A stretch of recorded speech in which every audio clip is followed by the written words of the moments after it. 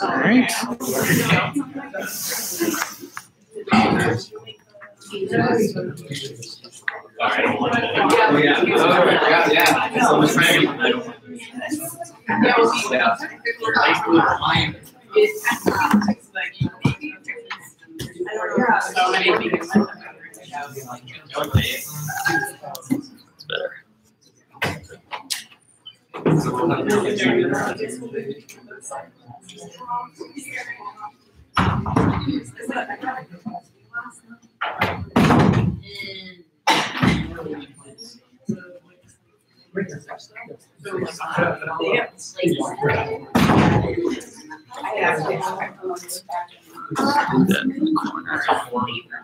There we go.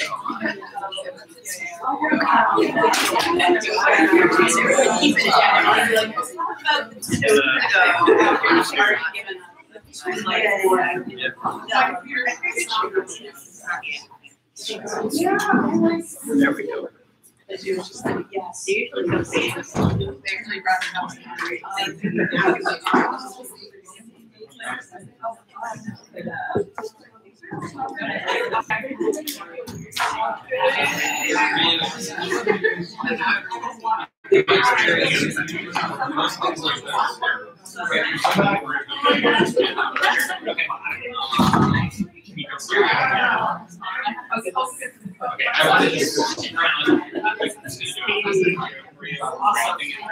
I went all the way there. Like, why is it dark?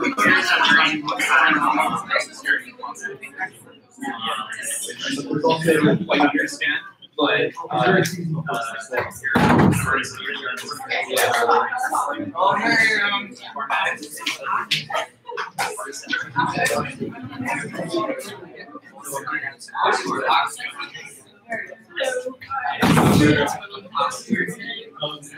yeah, so this is like our website.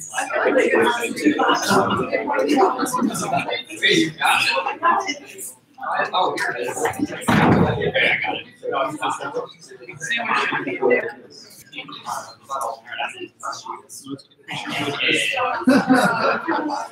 After the bubbles went down.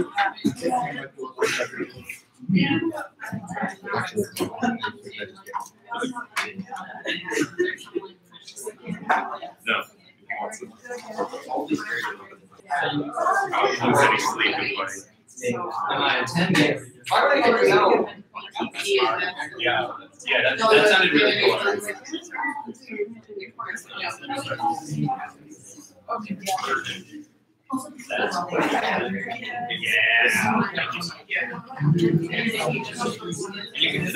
Yeah, sorry, that's why I was here. So except that any of us are biologists.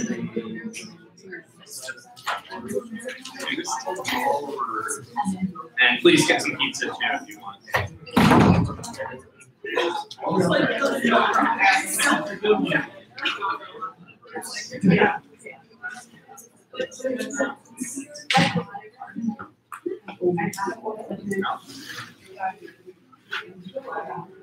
About 29 days.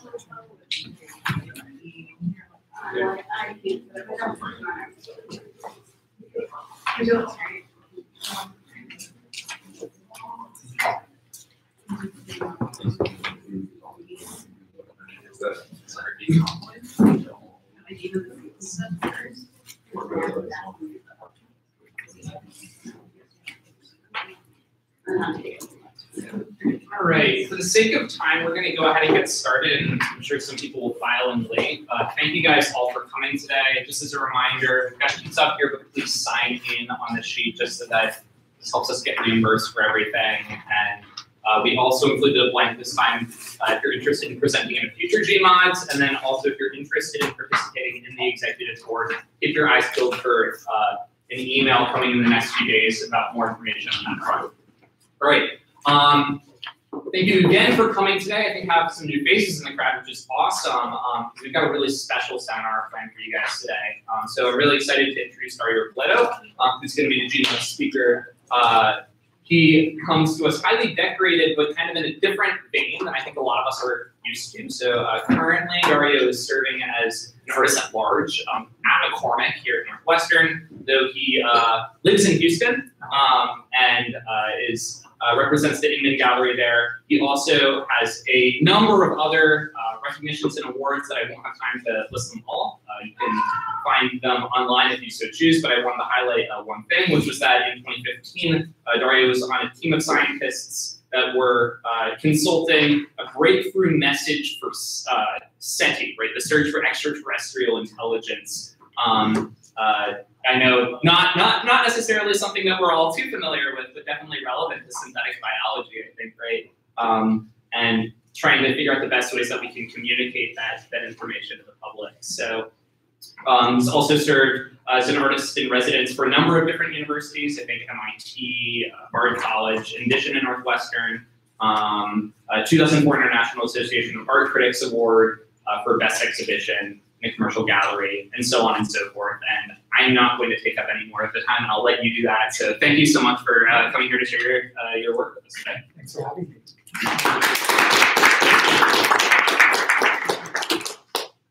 So yeah, I'm very excited to be here. Just a little more background. So McCormick School of Engineering, I was part of course, and the Block Museum have been brainstorming a way to get a visual artist or someone in the fine arts to engage with the campus more broadly, but then of course engineering more specifically. So I've been here several times over the past year. This is my longest stretch. I'm entering my 4th week, and I've given a lecture in sound studies.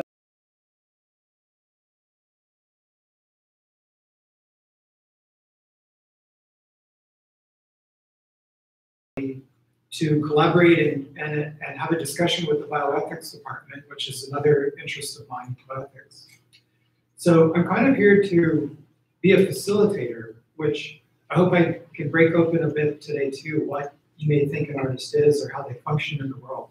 I make things, I love to make things, but that's only part of what I do as an artist.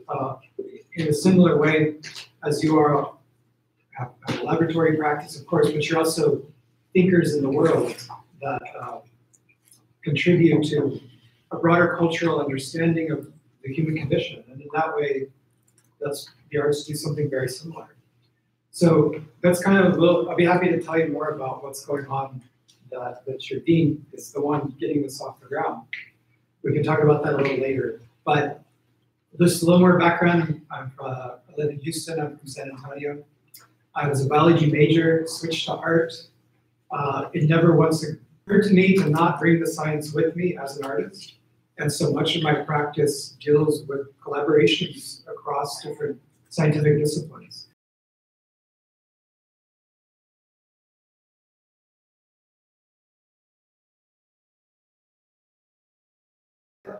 And why? Because historically this was not always the case. And Da Vinci's the obvious example, but there are many others. And so what sort of propelled us to start to divide knowledge production into these, what I think are pretty kind of tidy illusions that are necessary for our fields to advance, of course, but I think we lose something when we forget how we're being creative and thinking in various fields. And so my goal has always been to circle back those two domains, specifically art and science. And not just to sort of give a lip service, but to really make the case that the science can change in a way that it may have not changed otherwise, and the art will as well. But I don't want it to be we're kind of patting each other on the back and moving on. I'm for really deep engagement. So this, I like to say this. I really thought, like, what was that seed that we both, I would argue, originate from? And there are many, but if I had to really boil it down, it's this. It's that we are both in the business at some level of increasing the sensitivity of our observations. And if you can do that as a scientist, science is going to advance. And I would argue if you can do it as an artist and a poet, which actually, of course, is a much older discipline of engaging with the world, you're going to advance art as well. So I like to remind us that even to this day, we still have this in common. And this is a good place to sort of think about how we can talk to each other. And so just to twist our disciplines a little, I like to think this way. How can an artist become a living Hubble telescope and a emoting Large Hadron Collider? How can a scientist become the Emily Dickinson of data, the Patsy Cline of experiment design?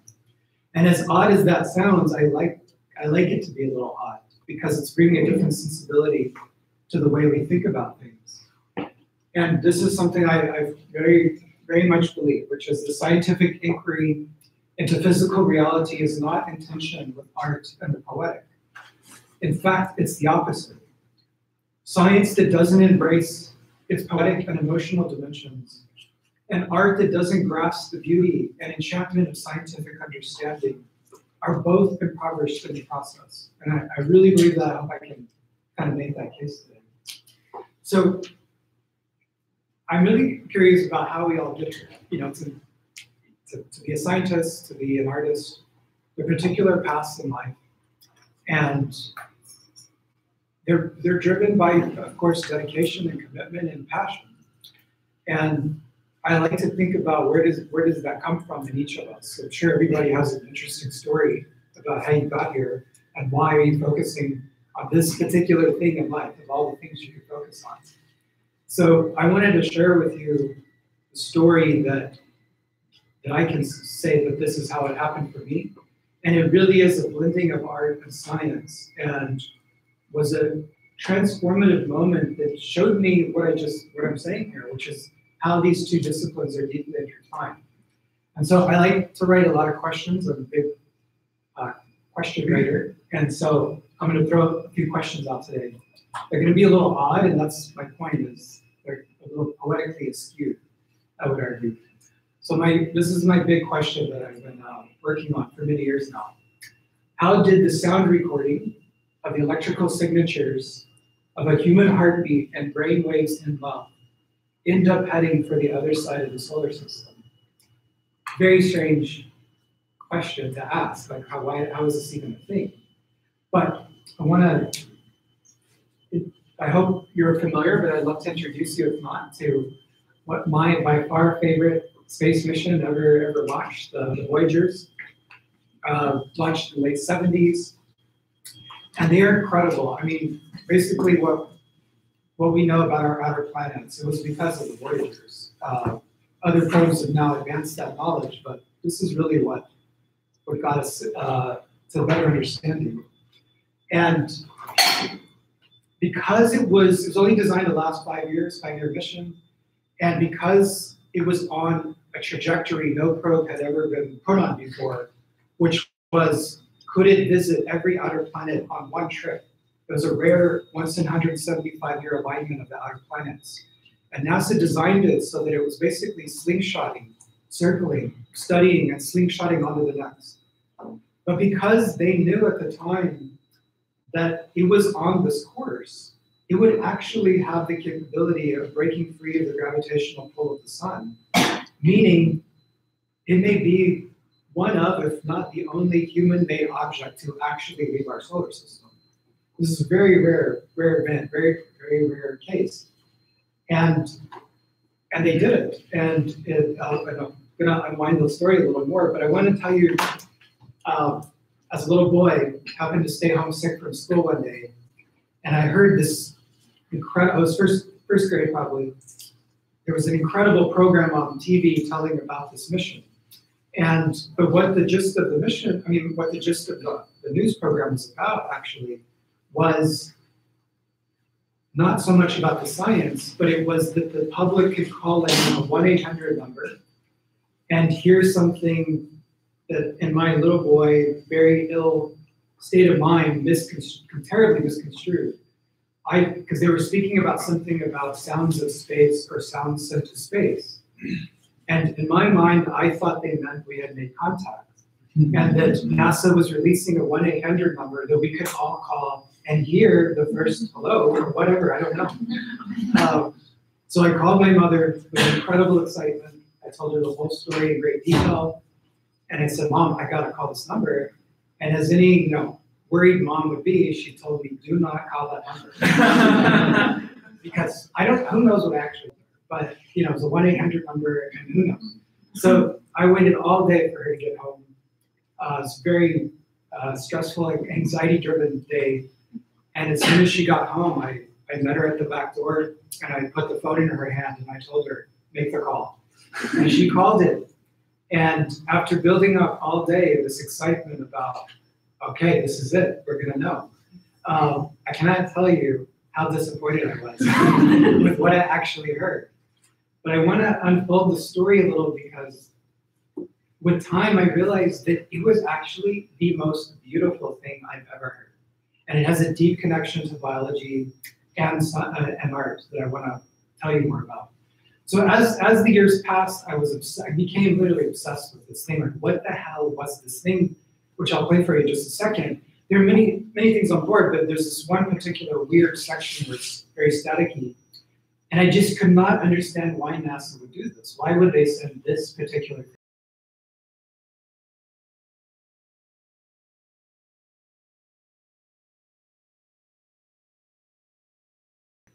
They even released it to the public on CD.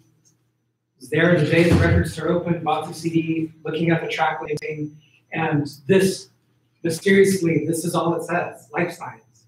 And this did nothing to satisfy my curiosity, because how was that a life sign, which didn't sound like a life sign, and what life sign, and whose was it, and you know, a whole host of questions. So this set me on again on a path, and I want to tell you what they actually were. I've since learned much more about. So attached to the side of the probe, which you may know, I hope, if not, I hope you'll remember, I've spent much of my life studying this document. It's called the Golden Record. And because they knew that the Voyager was going to exit the solar system, they asked Carl Sagan to put a team together and design an interstellar message to be placed on board just in case anything happened upon it.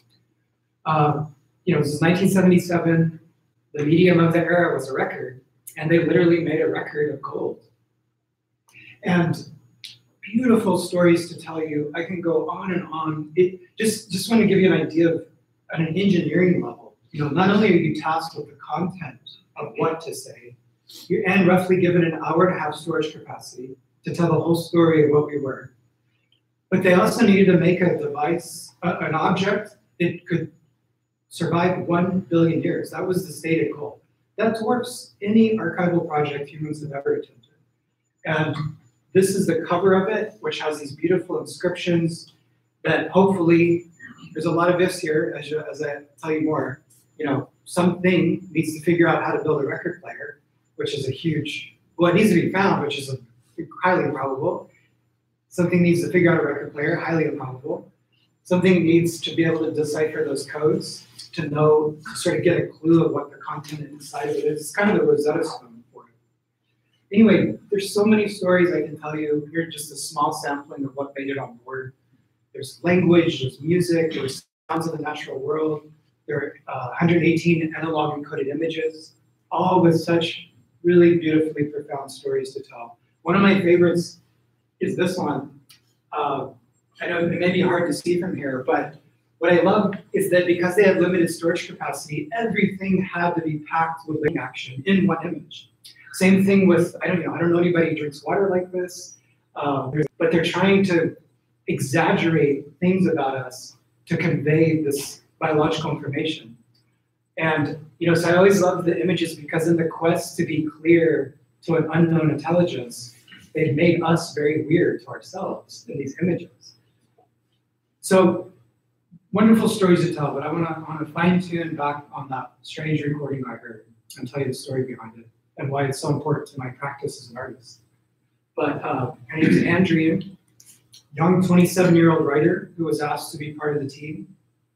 And I really believe that not only do I think the Golden Record is perhaps the greatest work of art that art history has not really accounted for, but I would argue that what she did on the mission is as much art as it is science.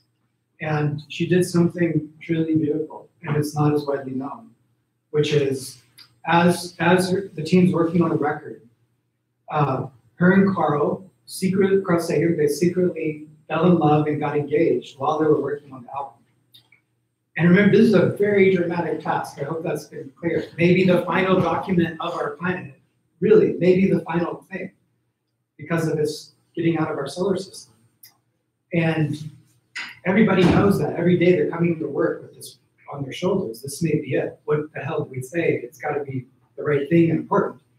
But what Anne did is beautiful and not as widely known, which is just a few days removed from this incredible moment in her life, falling in love, getting engaged to Carl. She asked Carl this beautiful question. She asked him, did he think some future technology may have the technological capability to decipher the electricity of her body in her heart and her brain and turn it back into whatever she was thinking about? And this is crazy, you know. As I like to say, another way of saying that is, she was saying, can aliens read my mind? If you say it that way, it's got a very different connotation than the way previous way I said it. But you know, Carl told her very beautifully, he said 1 billion years is a long time, so why don't we try? So she made an appointment at Bellevue Hospital in New York, and for 1 hour, she sat alone in a dark room. She recorded her EKG, her EEG, and she just thought. And no, she's never fully revealed the hour of what she thought about, which is partly what I'm working to uncover. After they were married for 20 years, they had 2 children. She got the life that she hoped until he passed away. Of course, she didn't know that at the time, but what she did that she revealed after Carl passed away is what I would really argue is one of the great works of art that really merges science and art in a fascinating way. She made a mental itinerary of important events, places, things to think about. But she allowed herself a few minutes at the end of the recording to specifically think about falling in love and the life she hoped was ahead for them. And in all the discussions about what to put on board, one of the more difficult things to talk about was, how do you represent human emotions on board as a thing that once existed in the universe? And how do you do that at the level of biology? Because it was a scientific mission, and so it still had to be sort of couched under this umbrella of science, which technically it is. This is the physiology of her body and the electricity. But that's why it said life science, and why I finally realized after all these years why they had sort of all this kind of illusion about it. Because she couldn't just come out and say that's what she had done, because that would have been just way out there for, again, science recognition. And so I really believe this is a bit of a subversive artwork, in that she literally snuck love on board. It's a type of stowaway on this device, which, as I said, may be the final document of our planet, and may be the final example of a distinct human thought. And she may be our representation of human love as it exists physically in the body. But as she's hoping, who knows, maybe there's a technology that can pull it out in some other way. And this is where art, I think, comes in. These are some of the images of her tracings that day. As medical data, of course, but the more provocative idea here is, are you in there? Are we in that data? Not in a general physiological sense, but are you at the level of individuality in there? It's a much more provocative idea, which I love to think about. So if anything were to ever find this, figure out the record player problem, all these other decipherment problems, I'd like to play for you what they would hear, which is, again, the electrical signal of a human turned beta audible, representing human love and the hopes that one person hopes was ahead for her.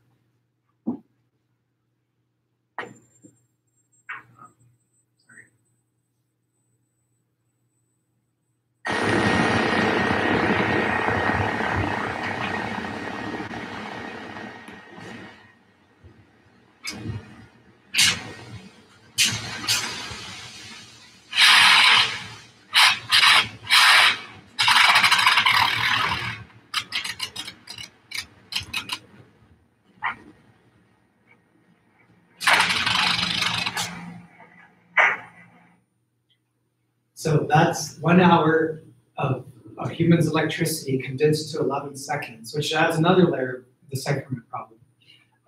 But somewhere in there, maybe is the example of what we all know, hopefully know in life, and will continue to know. And I find it wonderful and beautiful, and I'm so glad someone who had the shot to do it took the shot and did it. And she had to think creatively to do that, totally outside the box, but it was science and the electricity of a body and understanding of physiology and biology that allowed to do it, not alone the technology that allows it to now break free of the gravitational pull of the sun. And it's right now the Voyager is about right there, that line.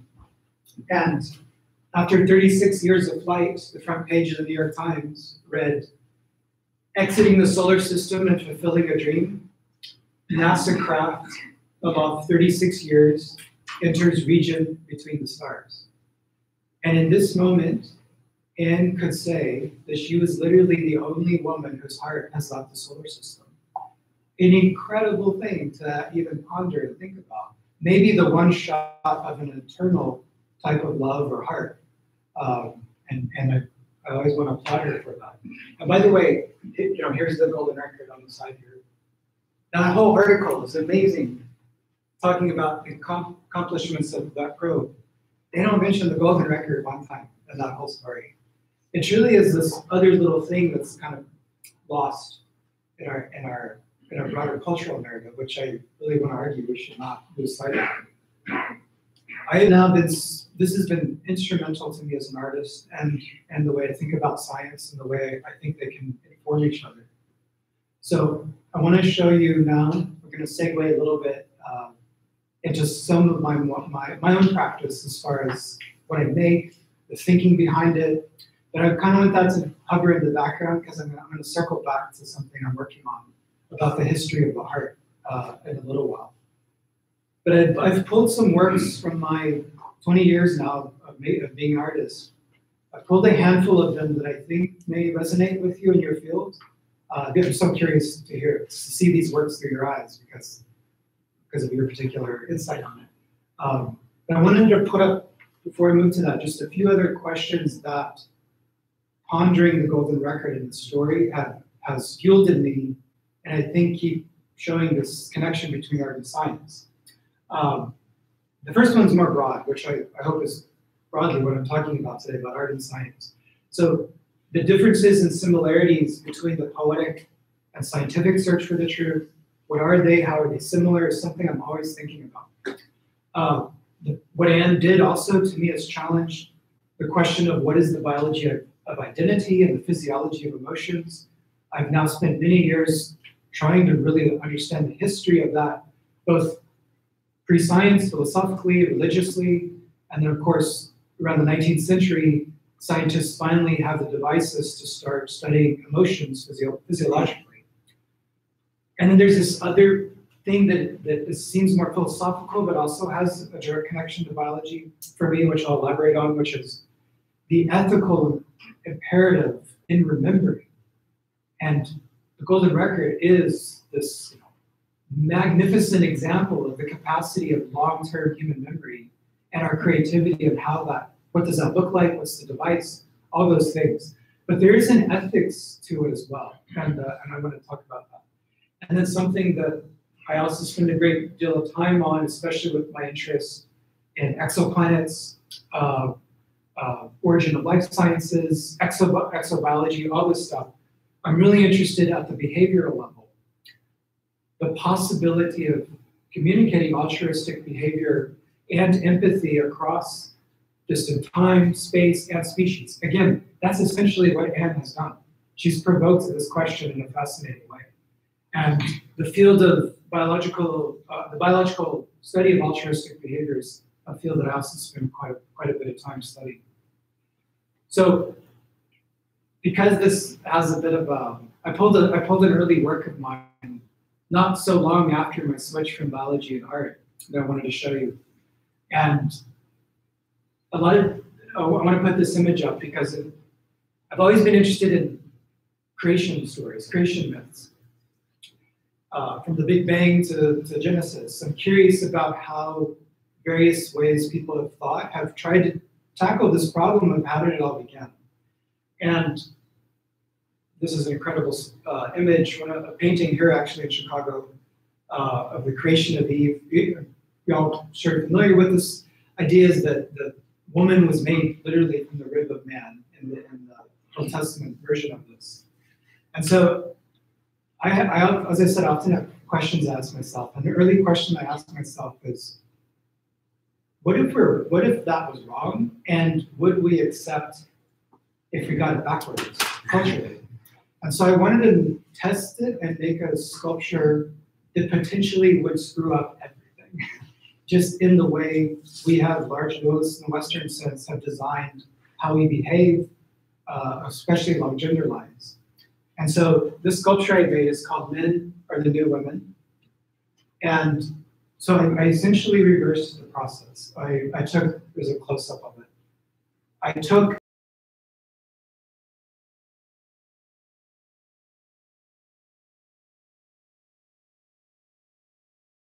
is a reversal of this basic point that, instead of a patriarchy, what if there was a matriarchy? And if tomorrow we dug that bone up archaeologically and told us such a thing, and how that would disrupt everything we know, which is what I wanted to ask the question. So a lot of my work, I hope you can start to see it, it's starting to use the knowledge of art and science, but in a provocative way to ask these deeper questions about how we define ourselves. And so building off this, I did this whole show where I essentially rebuilt a body with quite significant alterations. And I'll show you one more from that project. So just to give you a sense of the scale, there are two human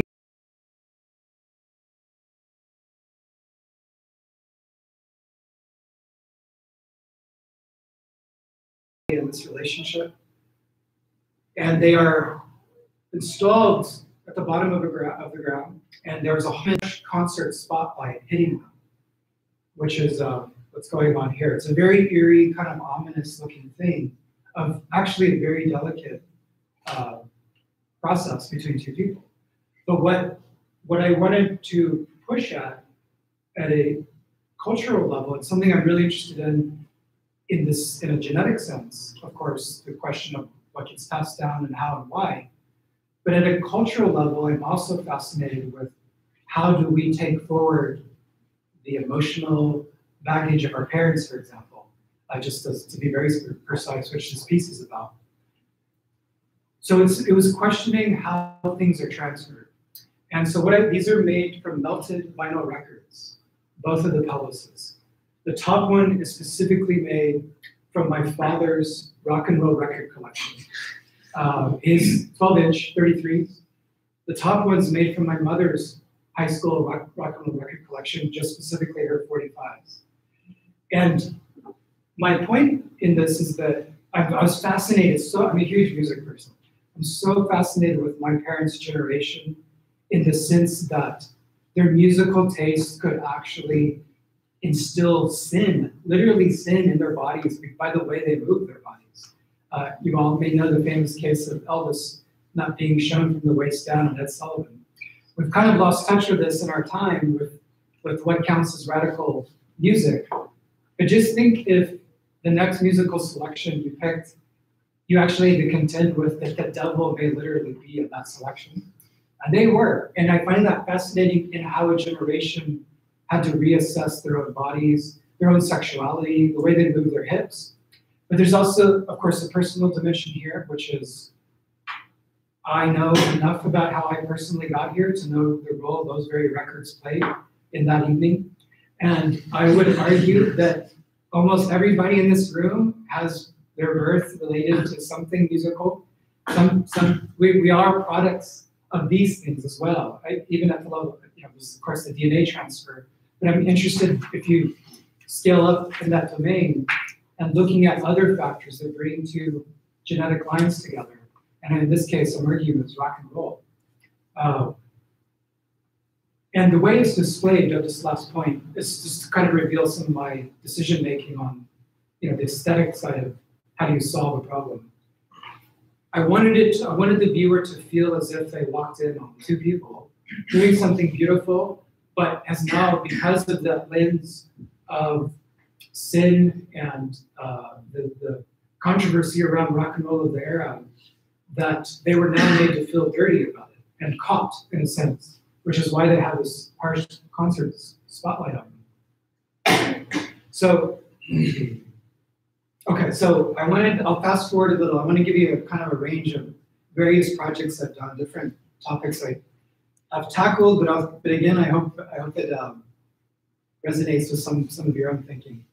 So some other questions I had come up with in my practice are, are there ancient golden records already on our planet documenting specifically the love and loss of the natural world? And this question I've been pondering a long time, which is, how does one mourn for something never mourned for? Which also seems, I think, probably an odd question to ask, because how would you do it, and why would you need to do it? But I want to tell you the project I did that makes the case for that. So scientists I worked with many years ago, glaciologists, at the Waterton Glacier National Park, and I did a series of works. I've continued to do a series of works about mass extinction, and what Dan so wonderfully illustrated in my time with him. We went on the glaciers together, but he's this rare classification of science, I would argue, one that's actually growing in numbers, where the thing you started out with in your early life as a scientist, being passionate about, as I said earlier, what gets us to this point, to devote your life to glaciers, of course, it's a particular path to take in life. But he could never have foreseen that during the course of his career, his behavior and his study and his emotional content of what he did and the science itself would start to switch to monitoring the demise of the thing he was watching. And it's a very interesting emotional landscape, I'm curious, with scientists, when they have to contend with the fact that the thing they're studying is likely being pushed out of reality because of our species' behavior. And so that working with him made me think about this question I mentioned about the natural world and how we mourn for it. And so, as you may know, that last ice age, huge number of large animals were pushed to extinction. Environment was, of course, part of it, but there's serious consideration about humans' roles in pushing these things to extinction. So that raises a field that I'm interested in about preservation and the ethics of it. And so for many years now too, I've been studying scientists in this domain of long-term preservation of biological material, and what is the ethical imperative to do so. The seed bank, for example, clearly states they're doing this because they assume we're going to have a mass extinction event, and we're going to need a bank of those seeds to restart our agriculture. So it's an interesting field to me where there becomes this ethical imperative to do the science as well for more broad hope for your species. And then also where I think it may fall into part of your field of interest is, of course, cloning and the ethical system that started to form around this thinking, which is largely called restorative justice. And the point is that if you know your species caused the mass extinction of another, and one day technology allows you to correct for that, do you not have an ethical responsibility to do so? And many scientists who work in this field would use that logic in this thinking, which is, the mammoth is going to get cloned someday. I wouldn't be surprised if it's the next 20 years from what I've in my own research. But it opens this whole door of ethical issues about how do you weigh the short term, which on paper that sounds great. Yes, we have responsibility, let's do it. But there are a different set of questions that I'm also interested in as an artist. For example, have you not just made the loneliest creature on the planet?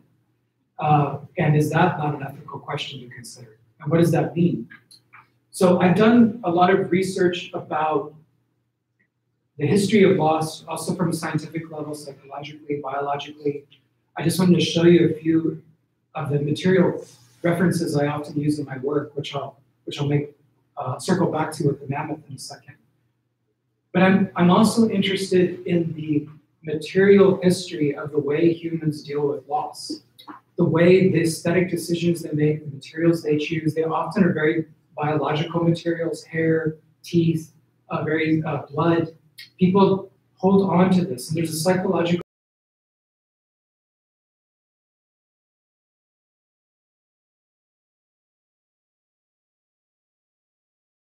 of braiding hair of the deceased into lockets, hair, this beautiful thing called hair flowers or hair wreaths.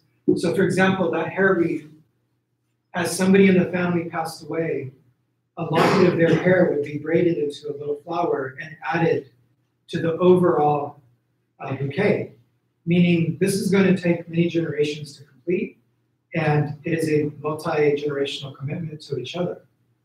So my idea was, how could I bring the incredible ingenuity and creativity humans have shown in mourning through material items, specifically biological ones? And was it possible to retroactively mourn for all of these creatures that nobody was around to mourn for? Arguably, I mean, of course, humans haven't even developed the system to ethically know right or wrong about their role in perhaps pushing a creature to extinction. But my question as an artist is, okay, but now we can, so should I not do that? And so a strange phenomenon of glaciers melting that's not as nearly as widely reported and has deep resonance to long-term storage is that as those glaciers are melting, it is unlocking thousands of tons of material of other creatures. Literally tons of dinosaur bones washing into oceans every day, right now. It is a strange thing of our behavior unlocking our past and our actions that are also buried in that ice, in the sense that we push some of these to extinction. There's a whole industry forming around gathering that material and selling it on the market. Some villages have just completely moved because they can make so much more money selling mammoth tusks than fishing that they've just changed to this. It's a strange thing in our time to say that this has become an industry of the resurrection of lost biological material of extinct creatures that we likely pushed to extinction, and now sell it back into a market. So I made this piece. It's called Some Longings Survive Death. It's very big, it's hard to convey the scale, but these are actually 2 mammoth tusks, so it gives you a sense of how big it is. But I took, as I said, the craft and aesthetic knowledge humans have now developed over centuries as far as hair braiding specifically, and I applied it to the material of these mammoths as they become unlocked. So this is all mammoth hair that has been unearthed along with the bones, and I've applied the techniques of the mourning customs to the hair and made these elaborate wreaths of that biological material. This is another example of a mourning craft tradition, which was to carve often elephant ivory into these little brooches to wear to signify who you had lost. So that's also made carved from ivory.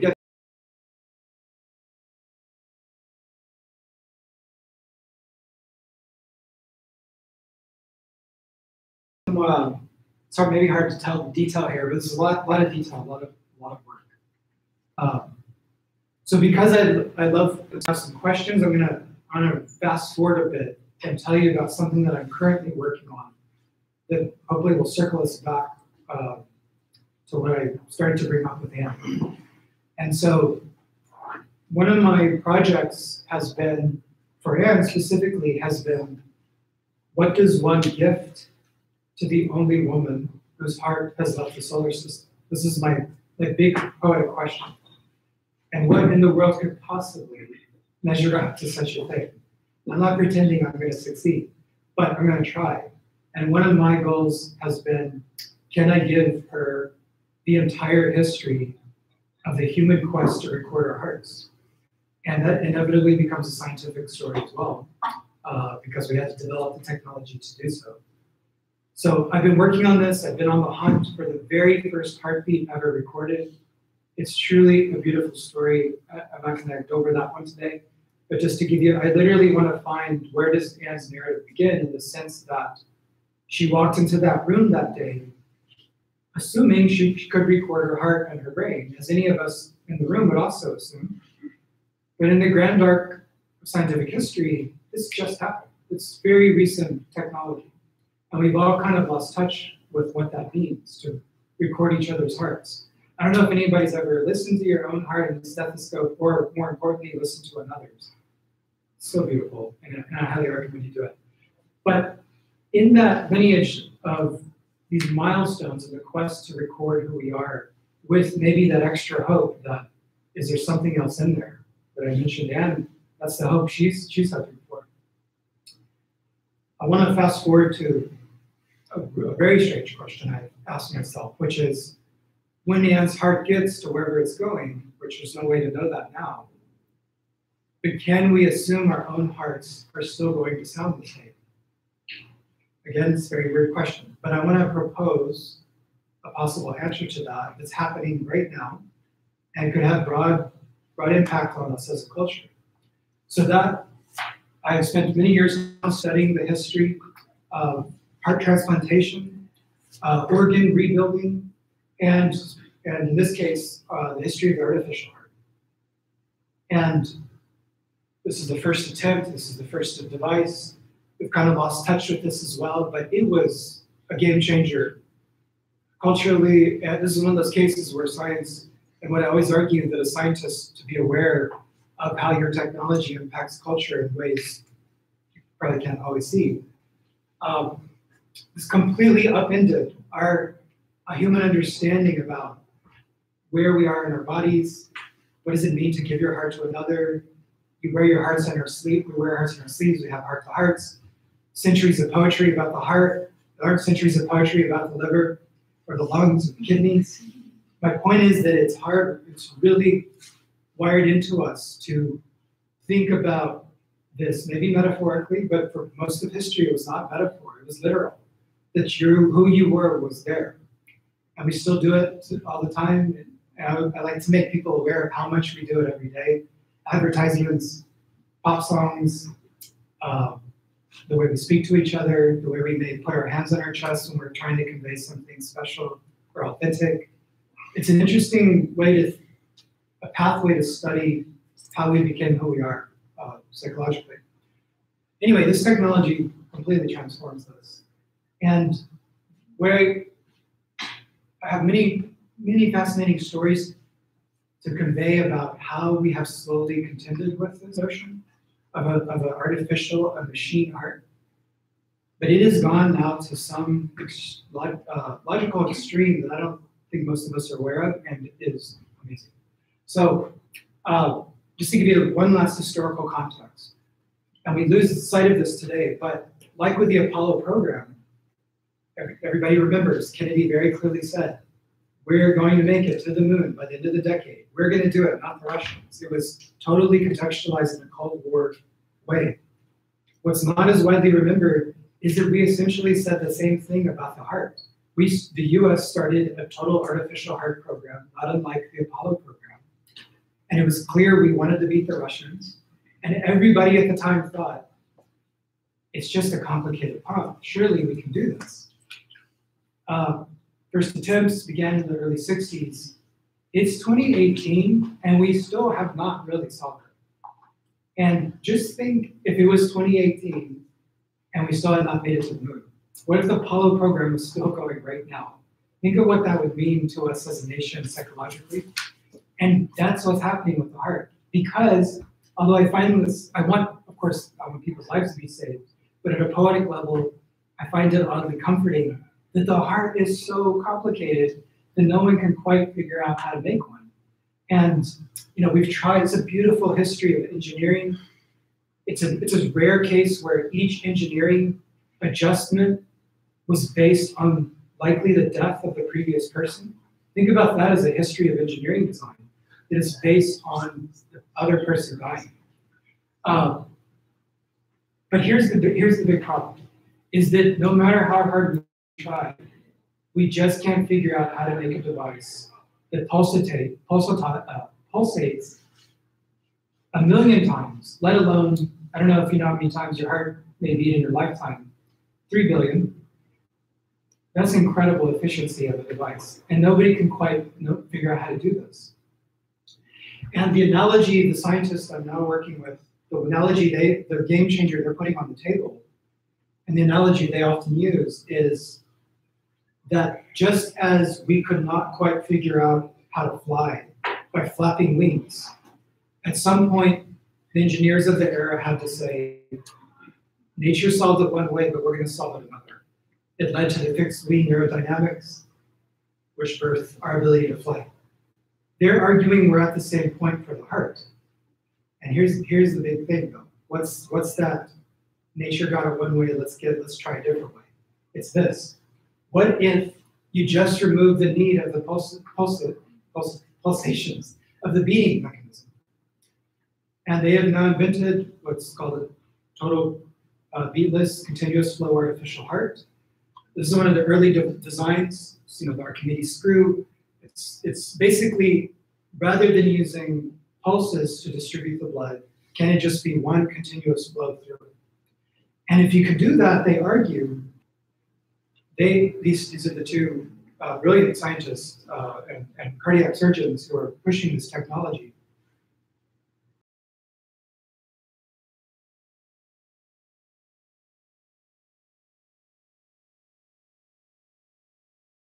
And they may be completely right, and again, I want people's lives to save.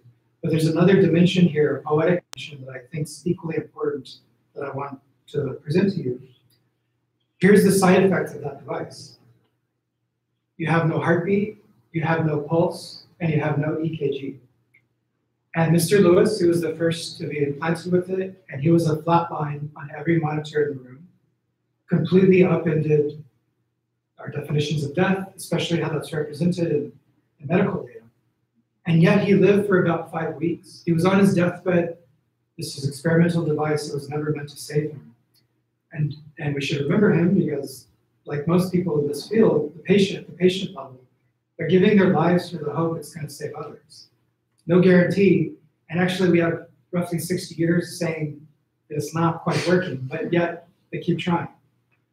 Here's an X-ray of it in his chest. But what I want to propose to you, and I'll wrap up here, is how art and science need to talk to each other, why they should talk to each other in such moments.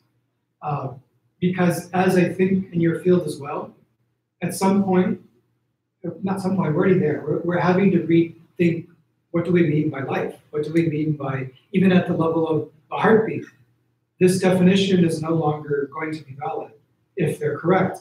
By the way, Dr. Fraser and others don't necessarily think you should put it in when you're sick. Why don't you put it in before you get sick? That raises a whole different question. Because of all the complications that come with heart disease, why not just avoid those early on?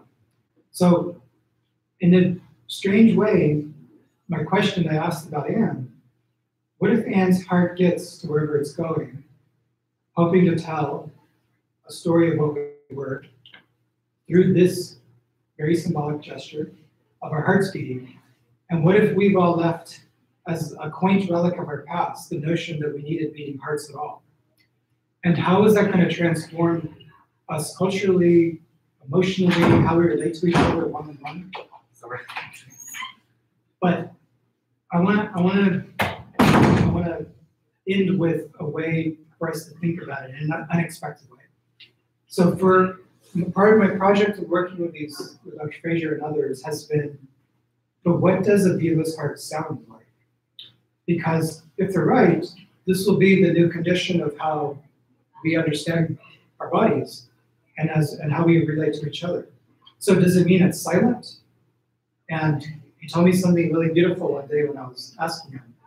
And he said that it sounded like an empty, windswept landscape, which I thought was this like beautifully poetic thing to say about the technology, although incredibly eerie to think of a windswept landscape now existing at the core of our being and all the poetic connotations of that. Anyway, it took me a few years of building a relationship, getting there. He finally allowed me to record it. And it's one of the most incredible things I've ever heard, and I'd like to play it for you. And just as a little background to it, the patient who we recorded it from, again, was on his deathbed. He had not quite been told yet, you have a, or at least to think through those other dimensions I'm arguing about, what does it mean to have a beater's heart? And so this gentleman was one of the few humans who have ever had to contend with such a thing. One little quick thing, but a little side note, though, when Mr. Lewis came out of surgery, as did Mr. Karp in the first image I showed you, it's going to sound silly, but I'm going to argue to you why it's not. One of the first things their spouses asked them when they came out of surgery was, did they still love them? And maybe sounds silly, and okay, we can chuckle at it, but we really should, because to me that's a profound question. And if the science has moved on to the brain, fine, but it doesn't mean culturally we have. And it's still an interesting way to think about science through the lived experience of it between humans. So this gentleman that I'm going to play the recording from, also is contending with this. What does it mean to have a beatless heart? I'm going to play it for you, and then I want to tell you one thing about the recording that's really fascinating.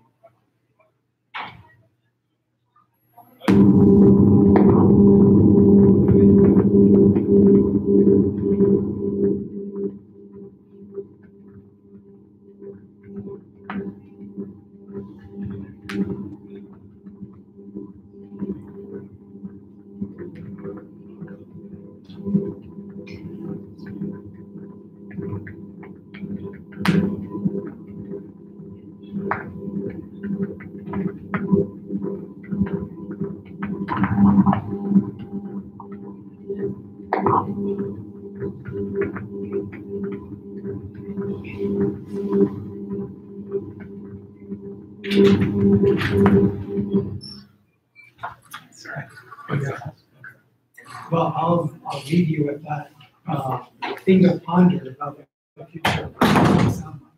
And do we okay with that? That's the question. So thank you.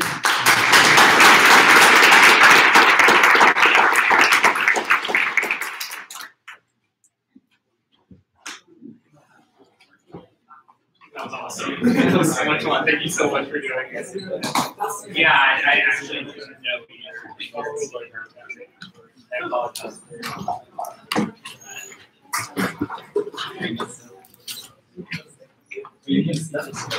Sorry, we got kicked into the wrong room by the